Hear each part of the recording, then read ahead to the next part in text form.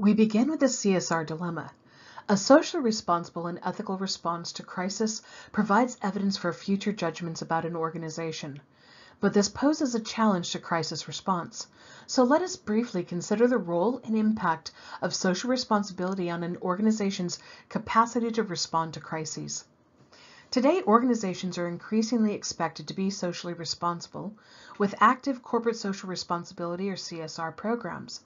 Business cases for CSR argue that it creates value by enhancing a business's integrative capacity and focusing on interrelationships between shareholders, stakeholders, and society.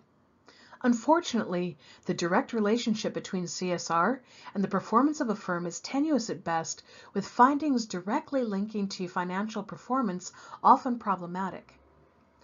At the very least, CSR was always thought to buffer organizations from crises, with findings suggesting that social responsibility was strongly linked with a more positive pre-crisis reputation that helped to mitigate some of the negative effects of crises on organizations.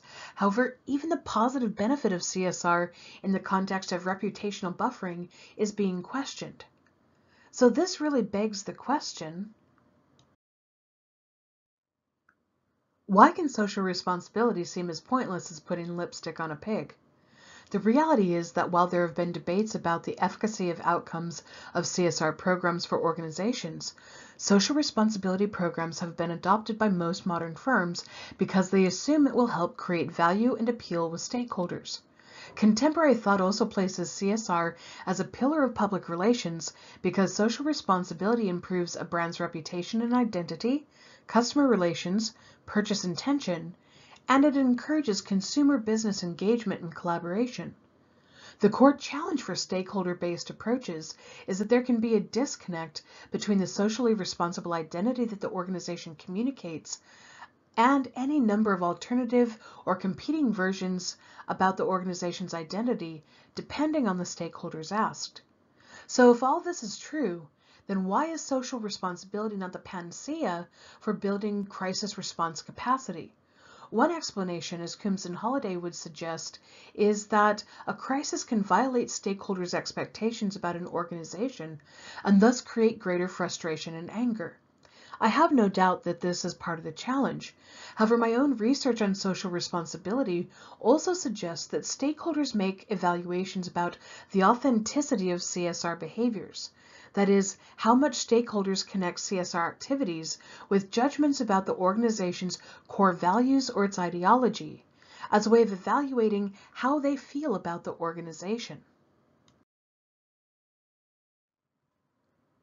Motivation hygiene theory gives us a starting point for understanding why CSR isn't automatically beneficial for organizations. And when we're thinking about outcomes, we're talking about things ranging from improved profitability to crisis capacity building. So let's take a short look at the theory. Motivation hygiene theory is based on a relatively simple metaphorical question. Does showering every day make us a good person? Of course not. It probably makes us more tolerable to be around, but it doesn't make us a good person. So the theory predicts that if stakeholders believe that an organization is motivated to do good, then CSR works. However, if stakeholders believe that the organization only wanted to make itself look good, then guess what? It doesn't work. This is one of the reasons that paying attention to an organizational culture and ethics matters. That it's not just about creating an organization that looks good, it's about creating a good organization. We can talk about this good organization and its actions in terms of being authentic.